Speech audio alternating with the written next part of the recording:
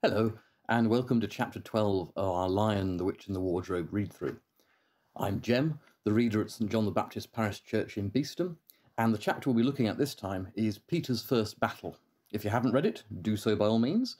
It runs from while the dwarf and the white witch were saying this, miles away the beavers and the children were walking hour upon hour into what seemed a delicious dream, and it runs to, and whatever happens, never forget to wipe your sword. So this chapter involves the characters walking towards the stone table as part of the sort of race they've been having with the White Witch. They meet Aslan finally. Aslan and Peter look at each other in a very theologically charged moment, and then Aslan takes Peter and shows him the land that he's going to be High King of, and shows him Cair Paravel in the distance. And then Malgrim the wolf attacks the camp, and Peter fights him and kills him, hence the title, Peter's First Battle. It's an action-packed chapter, perhaps particularly when compared to the last one, which, as I talked about, is packed with symbolism and seems to me to be a series of images and references rather than definitely sort of more driving plot. But again, here I think there are symbolic resonances. It seems very striking to me that in the travel section at the beginning, when there's a more general description of the spring and how lovely it is and all the trees and how nice it is and how they realise that this is going to stop the witch's sledge because the snow is going away, it's quite specific, the direction they're travelling in.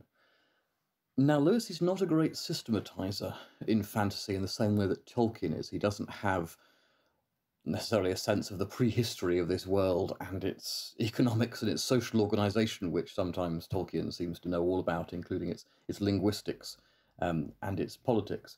But they're quite specific about the direction that's being travelled here. They had left the course of the big river some time ago, for one had to turn a little to the right. That meant a little to the south to reach the place of the stone table. Even if this had not been their way, they couldn't have kept the river valley once the thaw began, for with all that melting snow, the river was soon in flood, a wonderful, roaring, thundering yellow flood, and their path would have been under water.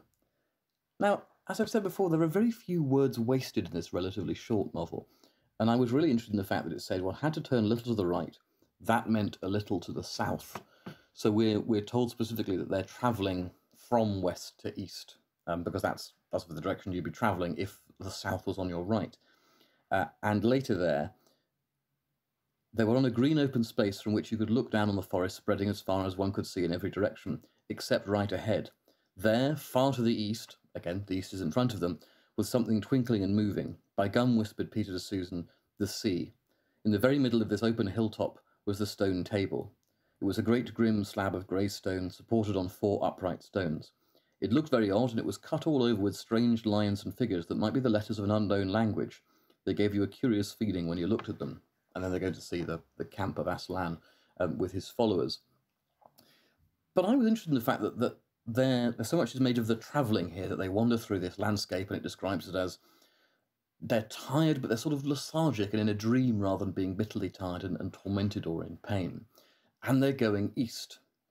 Now, east is important for the Narnian cosmology, because Aslan arrives over the sea from the east. He's the son of the Emperor beyond the sea, as he's called. And when we meet Reepicheep in the Tale of the Dawn Treader, there's a song that was spoken over him, saying that he should travel to the utter east, and there he'll find all he seeks, and he disappears into the utter east at the end of that novel. Again, spoilers, apologies. So the east is significant. And there also seems to be a significance of space and time that's being mapped onto this journey, because they're travelling from having met Father Christmas and realising that spring is beginning, and they're travelling to the east to this place where they're going to meet Aslan. Now, I don't think it's too fanciful, in fact I don't think it's fanciful at all, to suggest that they are on a liturgical and a biblical journey. They are travelling, though they don't know it. They're travelling in this extraordinary dream where life is starting to burgeon around them towards Easter, after all. They've just met Father Christmas, and they're travelling to the east from left to right, the way we read along a page. And though they don't know it, they're travelling towards the events that are going to produce the Easter of this world. And there's something, I don't know, plangent about that. Because as far as they know, they're traveling towards salvation and joy, and they are, but they don't know about what's going to happen between them and that happening. They're in a way, they're traveling through Lent, but they don't know it yet. And as life is burgeoning and they're feeling joyful, they're traveling towards some momentous events that are hidden from them at the moment. It's also, I think, a biblical journey in that I think they're mimicking the journey to Jerusalem, where Jesus sets his face towards Jerusalem and travels, and his disciples, again, don't know what's going to happen, or they're not sure what's going to happen. Peter even tries to dissuade him. But there is a sense in these chapters, and particularly I think of this chapter, that they're travelling towards somewhere where it's all going to come together, where something dramatic is going to happen. So I think we've got that biblical journey implicitly, and that temporal liturgical journey where the months are blossoming, the spring is happening, and they're going towards this act of sacrifice and atonement. And when they get to the stone table, they're going to be talking a lot about the stone table, I suspect, over the next few chapters. It's one of Lewis's most dramatic and most complex symbols in the novel. Here I want to draw attention to an aspect of it that didn't strike me until I went for this read-through. I must admit, I've been so used to thinking about it in its metaphorical and symbolic terms, in terms of its religious imagery, that it didn't occur to me what it actually looks like. In the very middle of this open hilltop was a stone table. It was a great grim slab of grey stone supported on 4 upright stones.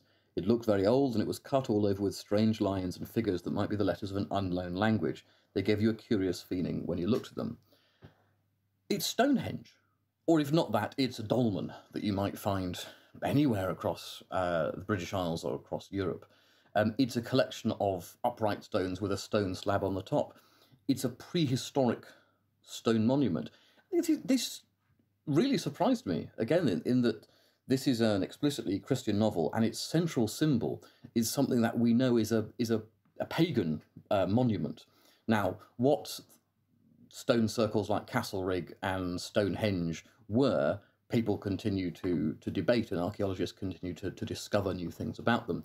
And particularly in the work of Ronald Hutton, there's been an interesting tracing of what people thought about them throughout the centuries previously. I remember reading that in the 17th century, some people thought that Stonehenge was the great mooting house, the great parliament of the Anglo-Saxons, and that when they elected their kings, because they were a good, honest, liberty-loving Anglo-Saxon civilization, one man stood on each dolmen from each of the tribes and shouted out the name of who they wanted to elect as their paramount chief. Other people thought that the Druids had built them, and thought that their terrible human sacrifices took place and that they drank blood and sacrificed their slaves and their wives. What you thought Stonehenge was, to a certain extent, if you were antiquarian or someone concerned with the long stretches of history in the British Isles, acted as a bit of an index to how you felt about the past. Certainly, I think, up until the arrival of more scientific archaeology in the late 19th and early 20th century. So it struck me here that we have a definitely pagan symbol here, a symbol that is associated with the pre-Christian landscape. Some people in the 19th century, in fact, did believe that it was post-Christian, that it was a Roman monument, but there was general agreement, certainly by the 20th century, that this is clearly a pagan monument. And so it's interesting that he chooses this as the gathering place for perhaps the central act of the novel. And it goes back to that issue that I've spoken of before, where I think he's offering a comprehensiveness of vision. This is a novel which, in its account of the Christian myth and the Christian world story, the Christian narrative, seeks to bring all things together and explain all things, not necessarily in a sort of Casaubon-like key to all mythologies way, but it has a strong sense for Lewis, for someone who was fascinated and loved folklore and legend of the British Isles and of the Mediterranean and of the northern European countries, that if Christianity is to explain human life and human civilization, it must give account of all of these. It can't be just one particular nation's or one particular group's religious tradition, and they don't look outside that. And it's true for them, but it's not so much true for other people. They've got their own kind of truth. You know, that was a a religious sort of looking inwards that Lewis had no sympathy with. So yeah, he boldly places this great pagan symbol at the centre of his at the centre of his Christian novel. It's also, I think, part of something else that we've mentioned here. Is it's part of the enchantment of the British landscape. These, after all, these stone circles are places of profound mystery. We still don't know all we'd like to know about them, but probably never will. And certainly in the 19th and early 20th centuries, they acted as potent focuses for people's speculation about the past, particularly the prehistoric past, the past beyond which the things that can be spoken about lie. And so I think rather in the way that the fairy Pook appears in Puck of Pook's Hill, or the Piper at the Gates of Dawn, as we mentioned before, in The Wind and the Willows, this stands as an object of mystery, but a mystery that's bizarrely close. Rather as in the beginning of Tom Brown's School Days, Hughes berates the young men of today who'd rather travel in Switzerland or Germany or Italy rather than explore their own native counties where they might find things like the Blauen Stone. There's a sense in which this is a thing of immense antiquity and strangeness and otherness, but you might stumble across it wandering through a wood in England. You know, it might be just over the next hill. There's that dialectic of presence, but also immense mystery. So yeah, there's more to say about the stone circle, no doubt, in later chapters, but that's the thing that particularly struck me when we first meet it here. And it talks about cut all over with strange lines and figures that might be the letters of an unknown language. This is, of course, the case about many standing stones in the British Isles. They do have cut marks and squiggles and zigzags and sort of pock marks that appear to have some ritual significance to them. So Peter then is the first one to approach Aslan. And there's a really interesting moment here where he says, we've come, Aslan, and Aslan welcomes them. And Aslan says, but where is the fourth? He has tried to betray them and join the White Witch, O Aslan, said Mr. Beaver. And then something made Peter say, it was partly my fault, Aslan. I was angry with him, and I think that helped him to go wrong. And Aslan said nothing either to excuse Peter or to blame him, but merely stood looking at him with his great unchanging eyes. And it seemed to all of them there was nothing to be said. Please, Aslan, said Lucy, can anything be done to save Edmund? All shall be done, said Aslan, but it may be harder than you think. And it's not the speech there that particularly struck me so much as the silence. I'm certainly not the first person to point this out. Rowan Williams has written particularly illuminatingly on this, on the way in which people's true, I don't know, facing of people's true experience of Aslan in these novels often comes in moments of aporia, moments of silence or lack of speech, or things where everything has been said or there's nothing to be said. There's a sense in which, like experiences of the divine, these things are beyond words, that words can get us to the edge of that experience, but words cannot carry us forward. A very old tradition in Christianity. Obviously, there is the via negativa, the apophatic way, the way which seeks to either exhaust speech or to put away speech and put away concepts as a way of communion with the divine. There's also specifically the question here that Peter has in some sense sinned, that it is a confession. He says, I was angry with him, and I think that helps him to go wrong. Earlier, I pointed out the fact that Peter turns away from Edmund, that where Peter asks forgiveness from Lucy in this very English public school boy, says, will you shake hands? Oh, yes, of course I will. And they shake hands, and they cry packs, and all's fair, etc. They don't quite sit down and have sandwiches and ginger beer, but it's something close to it. And there's a moment of speechlessness there where Peter realizes that Edmund has betrayed Lucy, and he says, of all the poisonous little, and obviously it tails off because Peter either swears, and the book doesn't want to say that, or Peter stops himself from swearing, or Peter simply can't find a word bad enough and so turns away. And having himself just asked for forgiveness and received it doesn't really allow Edmund that chance to face up to his own sin and then to ask forgiveness for the community. And I've suggested that is a moment where Peter is so concerned to keep the family together and to keep the siblings as a healthy community, and he fails there. And here he he calls back to that moment. He asks forgiveness, and he says that he was angry with him. He showed him wrath rather than understanding, and he thinks that might have pushed him further away and contributed to his sin. There's a sense then that Edmund is obviously doing wrong here. He's the betrayer, but that the community itself is not unconnected with his sin. That when someone in the family goes astray, that involves all of them somehow, even if it doesn't involve them in terms of guilt or in terms of intention. But that, in a rather Dunnian way, no Pevensey is an island, we might say. Although I might be seen to be anticipating Prince Caspian and various isthmus and peninsulas there. So as after this moment of there being nothing more to say, which again contrasts perhaps in a lighter way with Lucy's attempt to both excuse and blame Mr. Tumnus when he says, "Oh, I'm this terrible person." She says, "Oh, yes, you are, sort of, but it wasn't that bad. But maybe you certainly shouldn't do it again. But aren't you sorry for it?" Aslan simply knows that words will not take them any further in this moment of aporia. And I'm interested that happens just before he takes Peter and shows him Narnia and shows him Cair Paravel and says, you're going to rule here. Because Peter has shown a failure of some kind of kingship. He's shown a failure of allowing sin to be acknowledged and forgiveness to be offered and peace and communion to be restored within the small kingdom of the Pevensey children. And so it's only after he's confessed his, specifically like his failure of kingship, his use of wrath rather than healing and peace, that he's taken and shown this country that he's going to rule over. And again, it then interests me that this is the point at which he has his first battle. I was pondering on this because it always seems to me an odd sort of jolt of styles.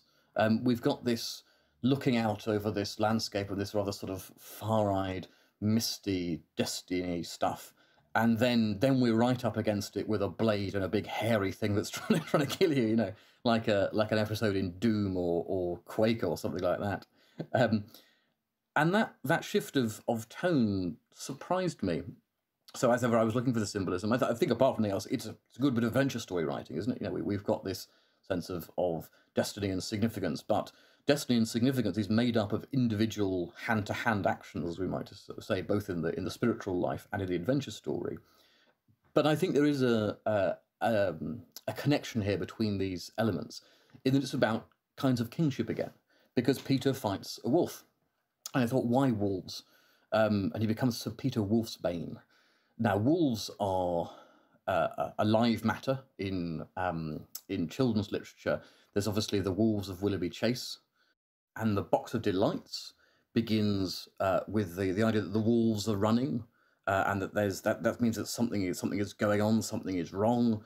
They obviously have this place in the British imagination as this great sort of super predator of humans that has disappeared. We don't have a myth or a legend like St. Patrick and the Snakes. But I'm struck at the way children's literature, particularly of this period, looks back to the wild land of Britain. And one of the things that's in the wild land is the wolves. They're sort of the natural enemy of man in some sense. And that they've been banished by industrialization and civilization and agrarian life and that kind of thing. But there's also something biblical going on, I think, where the wolf is the natural enemy of the shepherd, of the pastoralist. Wolves come and steal sheep. The worst kinds of pastors are wolves in sheep's clothing, false prophets, people who seek to break in and devour the sheep. So when Peter fights a wolf, he's both back in the midst of the ancient British Isles, having this archetypal fight between man and wolf. And I'm pretty sure there's at least one Rosemary Sutcliffe novel where a Bronze Age or an Iron Age boy gets his sort of right of manhood by going on one-on-one with a wolf and killing it. I'm dashed if I can remember what it is, but there's certainly one novel, at least one novel where that happens. And he's also fighting out his right to be a true pastor, a true shepherd. His right to reflect the kinds of things that King David did before he met Goliath, and the kinds of things that Christ is spoken of doing as a protector of the sheep, and those who imitate Christ should do. So I think there is a submerged strand of kinds of kingship going on here, where having confess this failure and being shown his future land, Peter then demonstrates his right to, or his ability to exercise that kind of kingship, that protective, peace-loving kingship. And here again, rather like Edmund's praying of mercy for other people and receiving physical chastisement because he seeks to save others from what the Queen regards as their crime, or because we don't regard it as a crime. I think, again, here there is a small reflection in one of the Pevensies of these Aslan-like characteristics and these things that are going to be part of their part of coming to be who they truly should be and who they're truly destined to be in their reflection of the presence of Aslan. So those are the things that struck me this week. I'd be really interested to hear what struck you. So please do leave some comments below on whether you think I'm right or wrong, or whether more likely just other things struck you, other things that you wanted to pick out. Our next chapter is called Deep Magic from the Dawn of Time, another great phrase that gets frequently quoted when people remember this novel. So it's Deep Magic from the Dawn of Time, and it goes from now we must get back to Edmund, all the way to, and the witch, after staring for a moment with her lips wide apart, picked up her skirts and fairly ran for her life. I look forward to chatting to you about that.